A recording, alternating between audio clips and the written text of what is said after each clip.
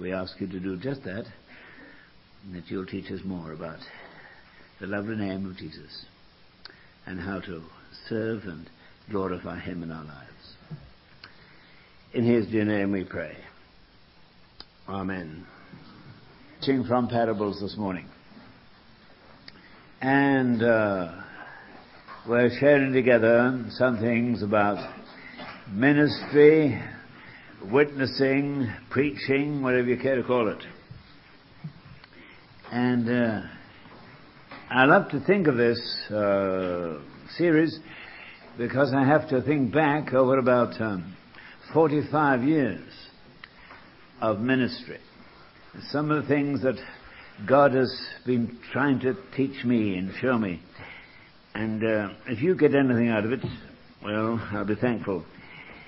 But I want to make the principle of witness or preaching, if I use that word. I'm not thinking especially of a pulpit and a congregation. For preaching is essentially one-to-one. But I want to make the privilege of preaching, of witnessing, just shine in your heart and thrill you, as it has done me. And we're going to talk, first of all, this morning about some of the principles of witness. Some of the principles of witnessing, which are very few, really, but they're very clear. And the application of them is absolutely endless. I can just bear witness to the sheer joy of preaching Christ. The sheer thrill of it. It's what opportunities there are of satisfying relationships with other people. A deep understanding of people. A personal growth in spiritual character. The thrill of seeing other people grow. It's a task that never grows old and never grows stale. And the funny thing is that at every age of life, whatever you're in, there are always further opportunities of ministry. You become, first of all, you're a brother to people, and then you're a father, and then you're a grandfather, a great-grandfather. There's always something fresh, some fresh opportunity of ministering to people. It's a great thrill. I'm biased, of course, and I'm all in favor, heavily in favor, of pastoral ministry. Of a ministry that sticks at one place and sees it through till God shifts you somewhere else. Because that way you see people grow, and you face disappointments, and you face all the attacks of the enemy. You keep at it at the same place. And if you stay long enough, what a thrill to see another generation grow up to know and love the Lord Jesus. But first, let me define preaching, or ministry, or testimony, whatever you call it. It's the communication, that's a long word, but you can spell it now. The communication of truth through people, through men to men. Or women. I'm all for ladies preaching. If you think that's unsound, you come and have a word with me about it after. 4 ladies to 1 man on the mission field. What on earth would we do without them? There are 2 essential elements to preaching. To ministry. One is truth, and the other is personality. One is truth, and the other is personality. Neither can be omitted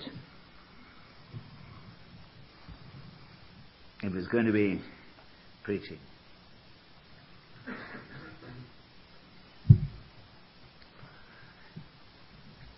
The most authoritative statement of the Word of God that's put over in any other way than through the personality of one person to another is not preach truth. I'll repeat that. The most authoritative, that's an awful long word also, the most authoritative statement of the Word and the will of God that's communicated in any other way than through the personality of one man or one woman to another is not preached truth. It's got to come through personality. Now, God could have done it in other ways. He could have written His word on the sky. He could have spoken it in thunder and lightning. But He chose to do it differently. 1 Corinthians 1:21.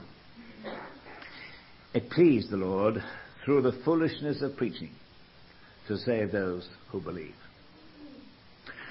Another translation, perhaps a better one of that statement is, it pleased the Lord through the preaching of foolishness. The cross was foolishness. It pleased the Lord to do it that way, through preaching.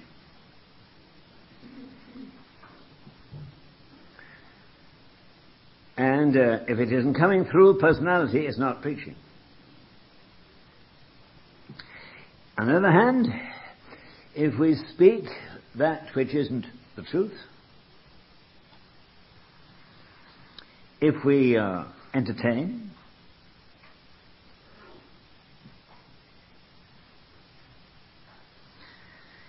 or you use our powers of persuasion, put on pressure to seek to get people to listen to us, that's not preaching.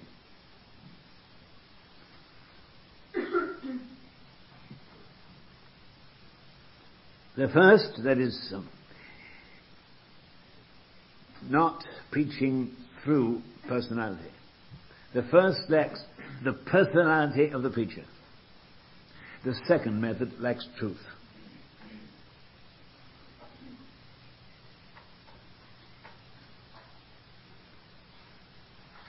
Again, preaching is, or witnessing is, bringing of truth through personality. And it must have both.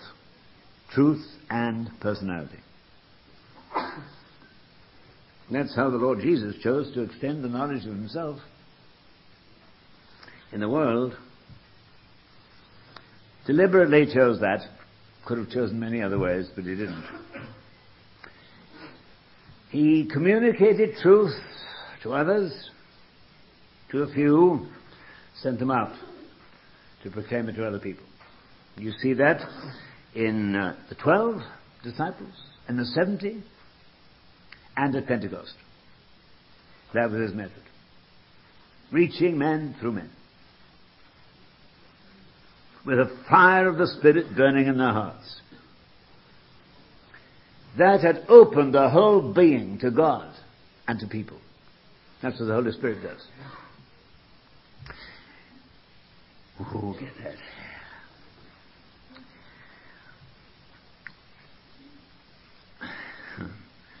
Just let me repeat that.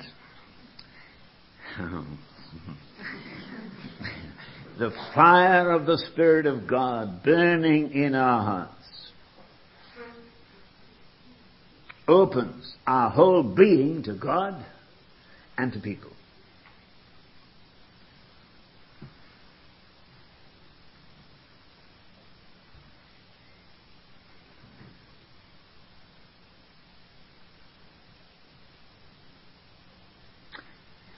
Those disciples and apostles were like glass. Just like a piece of glass. They can take in truth on one side and let it out on the other. Take in truth on one side, let it out on the other. John 8:12.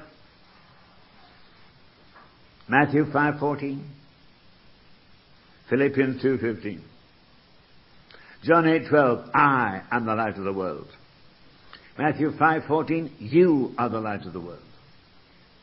Philippians 2:15, you live in a wicked generation, among whom you shine as lights in the world. He's the light, we're the light. Take in truth, put it through. Let it through. Let it out. Story I told you. I'm not going to tell you again. You can put it down your notes. Look at notes. Look at notes. Story the old man told us more than once probably. Yeah. But walking in the jungle in Africa. Remember it, with my daughter. Oh, was Meryl here? Didn't tell you. Oh, walking with my daughter in the jungle. I did tell you. I did, didn't I? In a lovely moonlight night, beautiful night, full moon, star shining. You know, makes you want to hold hands. Full moon. And she said to me, "Daddy, isn't the moon shining brightly?" And I said to her, "It's terrific." And then I said, "How stupid can we be?" She said, "What on earth do you mean?" "Well," I said, "you know the moon can't shine.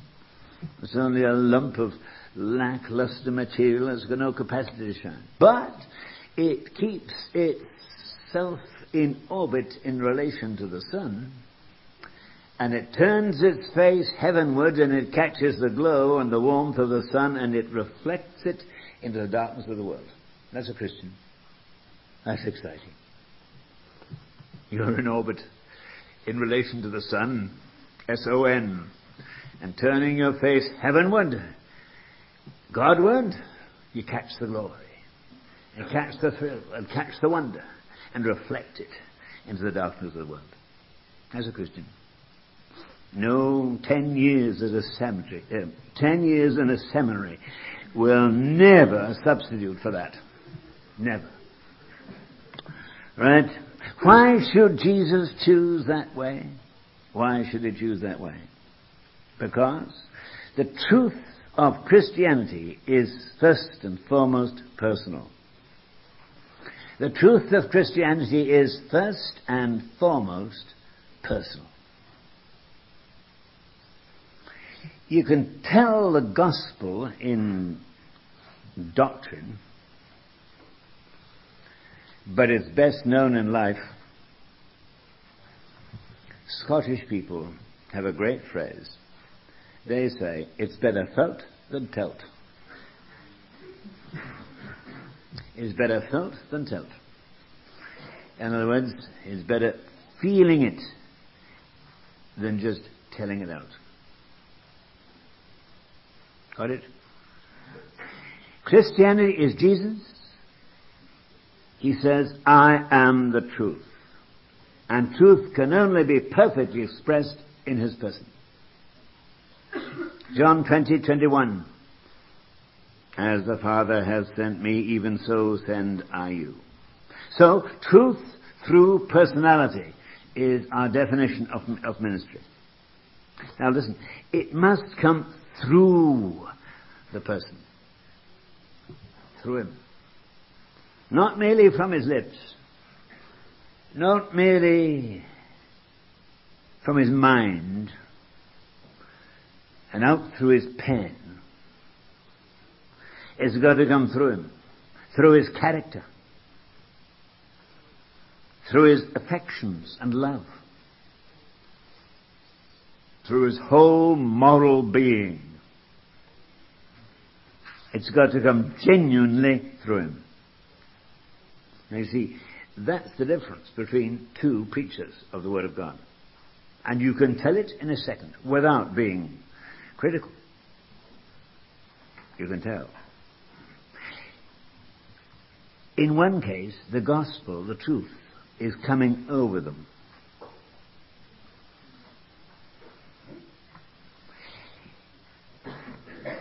Flavored with their littleness.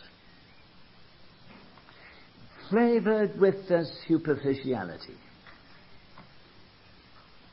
And somehow belittled just because they're little people. But the gospel comes through another.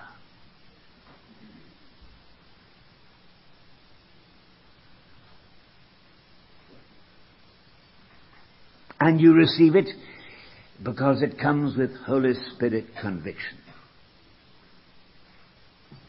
Ever heard somebody preach about the Holy Spirit who hasn't got the Holy Spirit himself? It's deadly.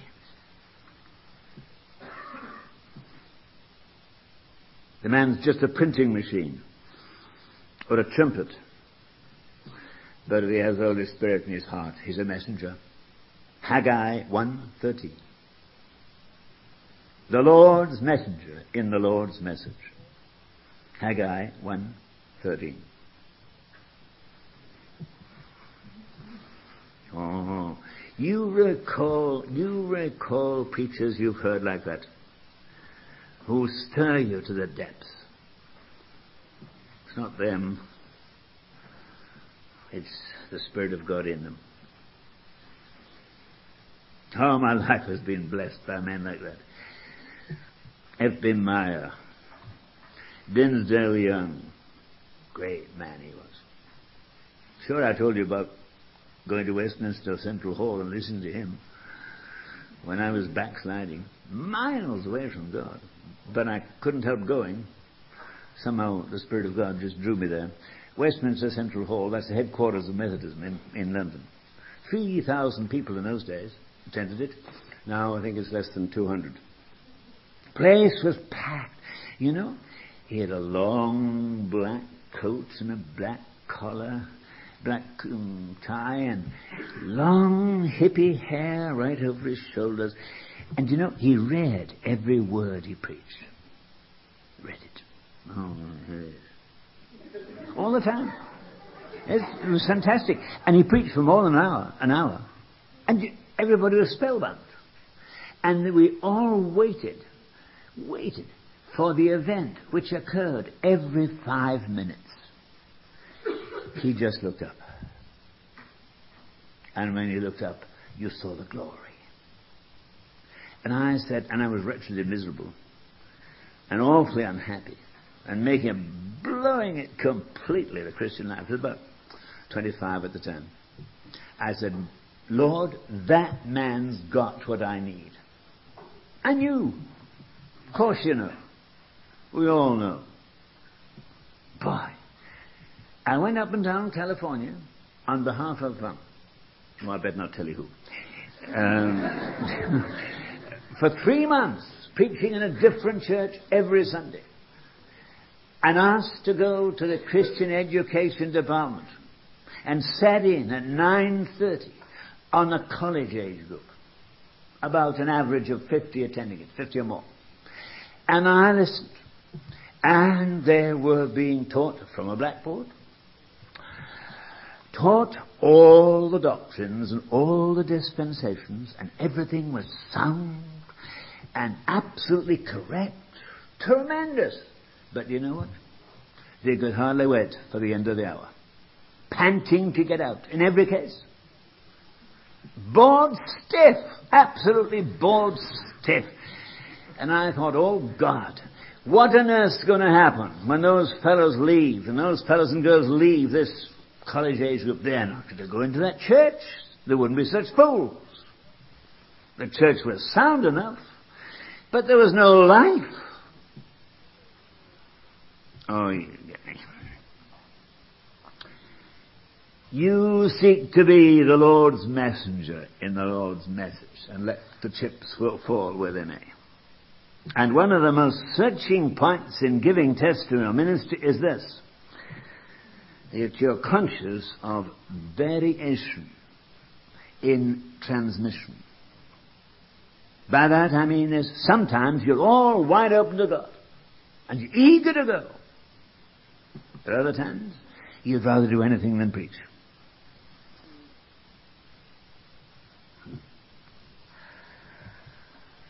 Something seems to clog your transparency.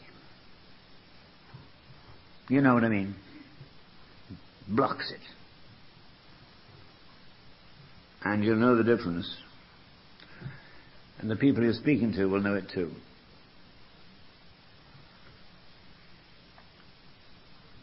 Therefore, how tremendously important it is to be trained for the job.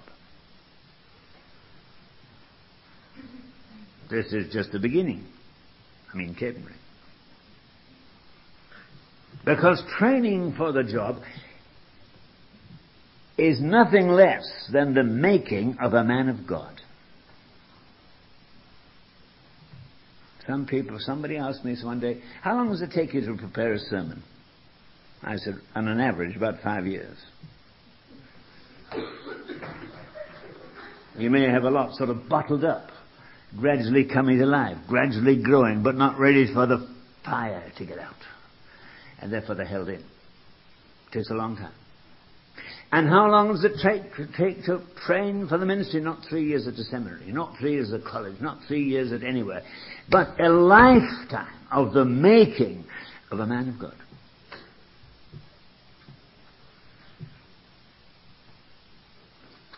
It's not merely acquiring platform technique.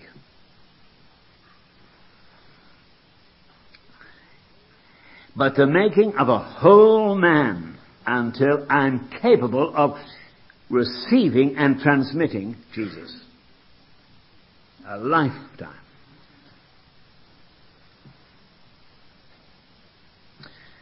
Now you'll think perhaps I'm doing a very serious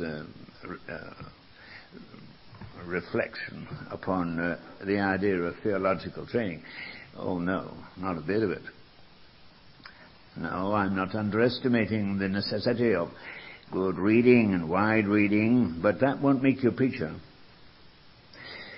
Read either before you leave Capenry or get it second hand. The memoirs of Robert Murray McCheyne. I thought somebody would say that. You're bound to ask that. I couldn't help it.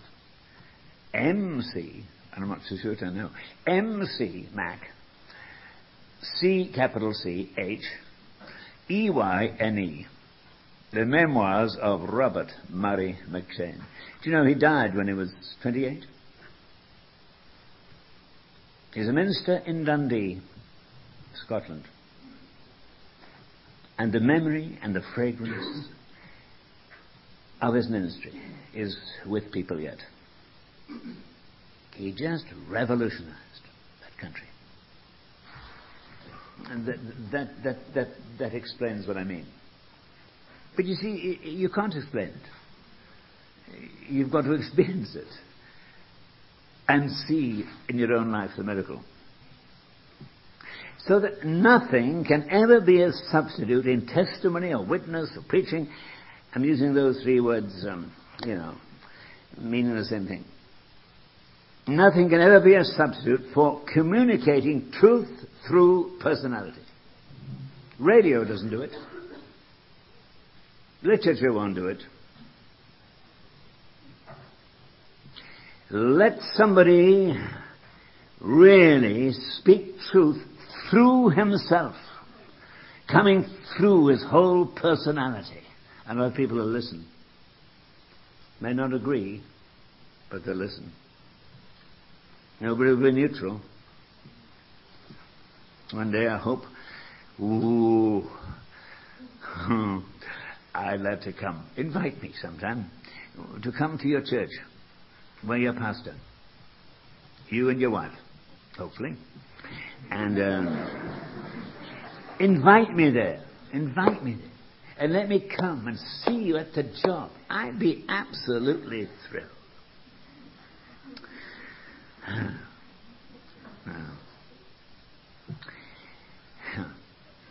Oh, yes, excuse me.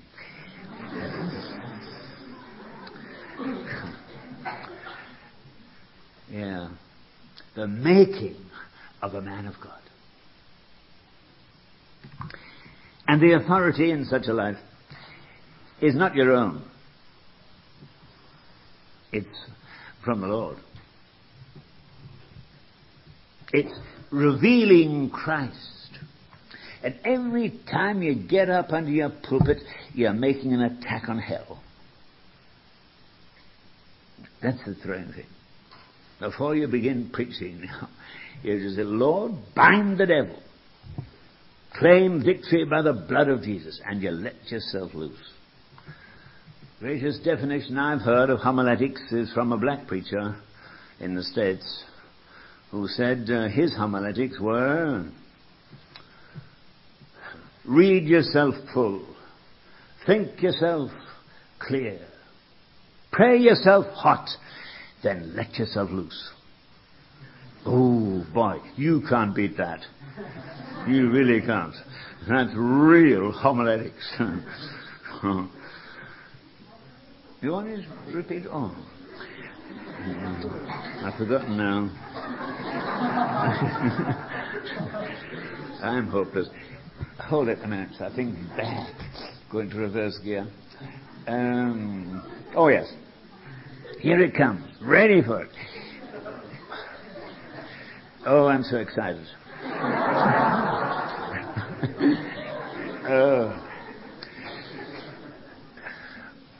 Read yourself full. Think yourself clear. Pray yourself hot. And let yourself loose. That's it. That's authority coming from heaven. An assault upon hell. Every time you're witnessing to somebody, that's what you're doing really. If it's only one person in the street to whom you give out a tract, it's an attack on hell. And you're most unpopular with the devil.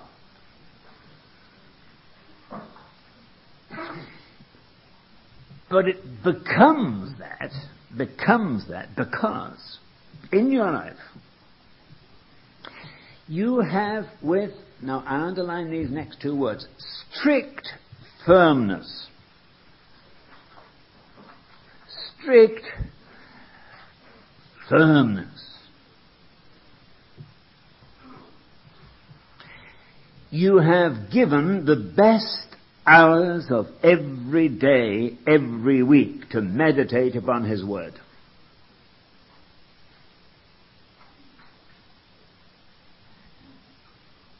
You have given the best hours of every day, every week, to meditate on His Word. You remember me saying to you that the price of Christian leadership is not publicity, but obscurity.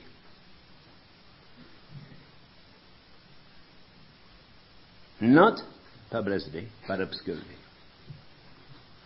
And therefore, when you stand to witness to a crowd or to one person, you know that as you're doing so, you have something to say from heaven. 1 Corinthians 11:23. That which I have received from the Lord, I have delivered unto you. You're not the origin of it, you're simply the channel.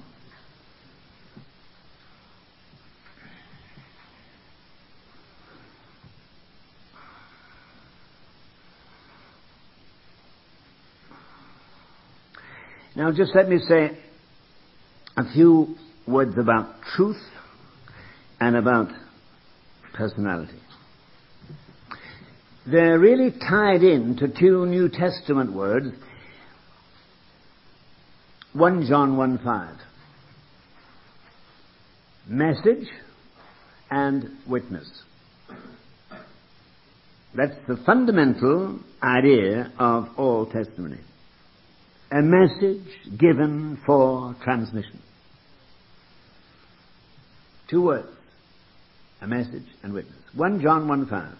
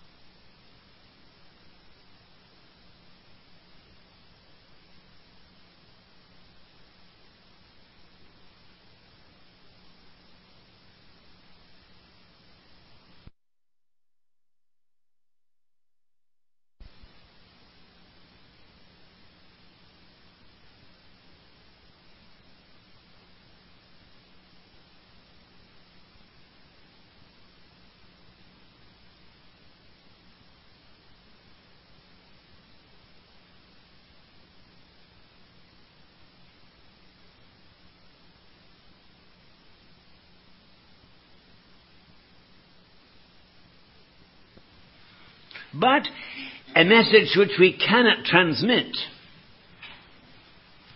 till it's become part of our experience.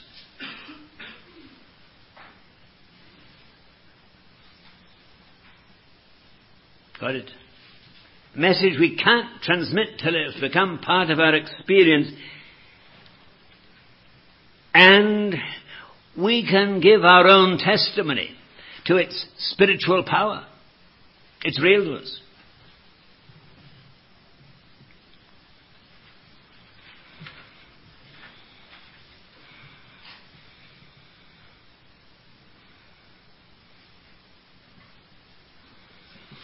If you keep the word message before you as you prepare, you'll be kept from trying to be clever, trying to be original, trying to be different. You'll be kept from that. If you keep the word witness before you, you'll be saved from unreality. Saying some things that aren't real to you.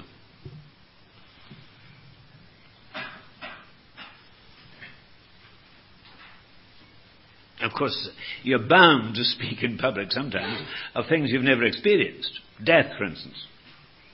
Heaven. Maybe suffering. Nevertheless, remember this. A violinist will be remembered for his skill. And we'll never forget our good friend here. Can't remember his name. It's you I'm speaking about. A violinist will always be remembered from his skill. And a singer will be always remembered for his or her voice. We'll never forget Sandra, who sang last term. Tremendous voice she had. What a terrific voice. But a messenger will be forgotten in his message. And you've got to be prepared for that. John 1:37. The two disciples heard him speak, that's John the Baptist, and they followed Jesus. The two disciples, John 1:37. Two disciples heard John speak, and they followed Jesus. John forgotten.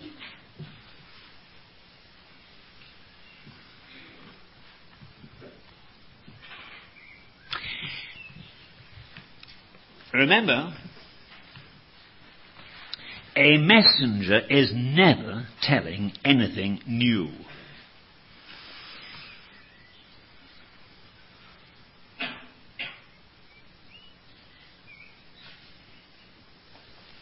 Never telling anything new. It's the same message which the church has told for 2,000 years.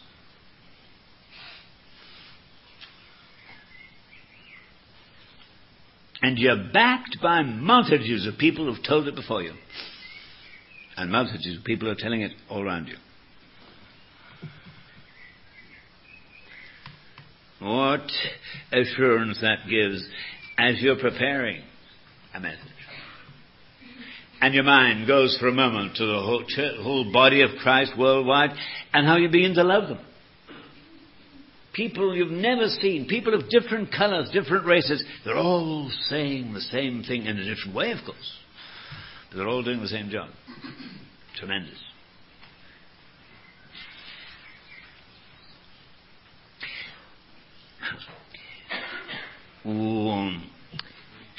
The worst form of heresy,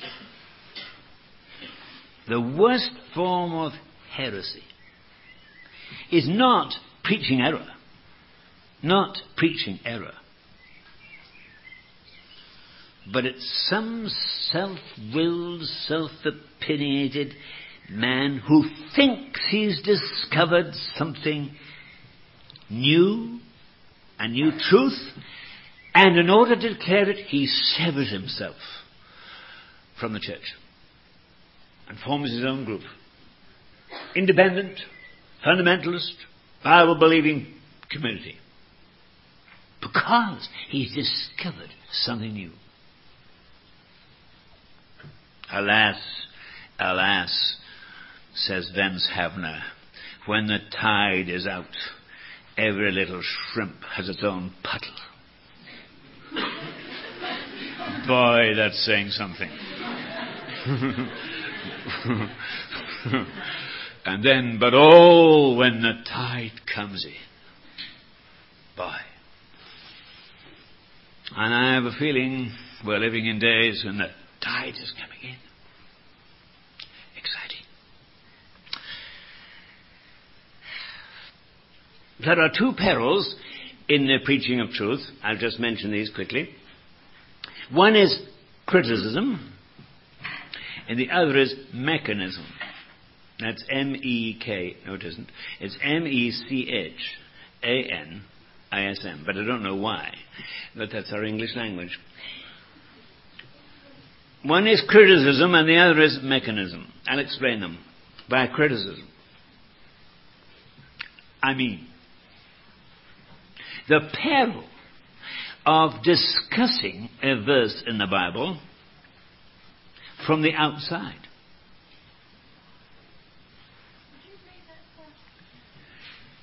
Repeat. Two perils. One is criticism and the other is mechanism.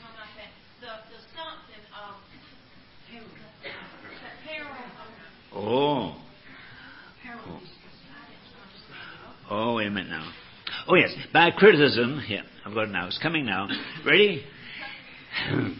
Come on, go into top gear now. We're getting late. By criticism, I mean the peril of discussing a verse or a portion of the Bible from the outside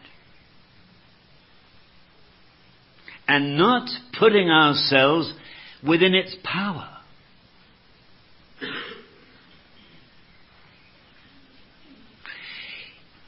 In other words, to study it in order that I may understand it, but forgetting about obeying it. Got that? To study it in order that I may understand it, but forgetting about obeying it. To take it to pieces by examining it, rather than letting it tear me apart by its sheer authority. Got that? Oh, that's the difference in the study of the Word of God. Oh, what a difference that makes. I repeat quickly. The peril of discussing a text or a verse or a passage from the outside and never putting myself within its power.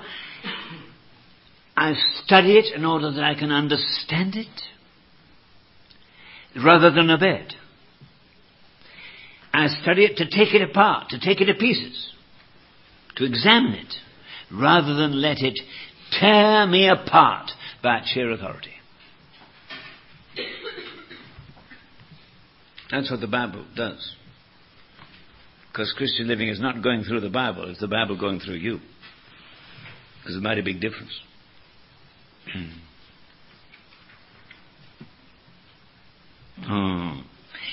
If I consider it simply as a problem for discussion, without letting it into my heart, then I'll preach about Christ instead of preaching Him. I'll preach about Him, but I won't preach Him. You and I aren't here to discuss a problem, but to announce a message, to proclaim a Savior, to discuss Christianity and society and politics. Well, that's maybe good, but to proclaim Christ in order that men may get saved, that's much better. The peril of criticism. Get me?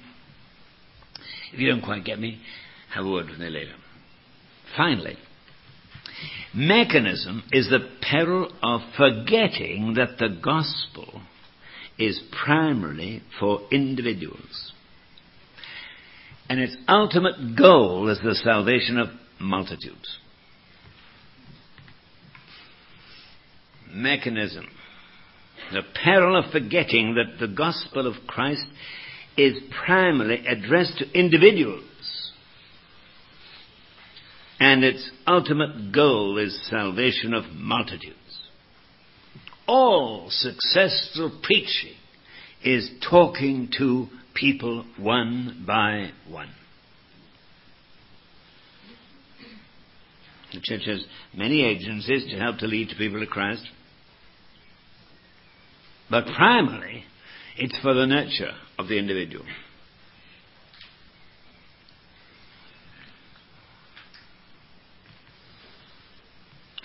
Forget that, you're in grave danger of reproducing it in yourself. When you see something wrong in another church or another Christian, look for it in yourself, first of all.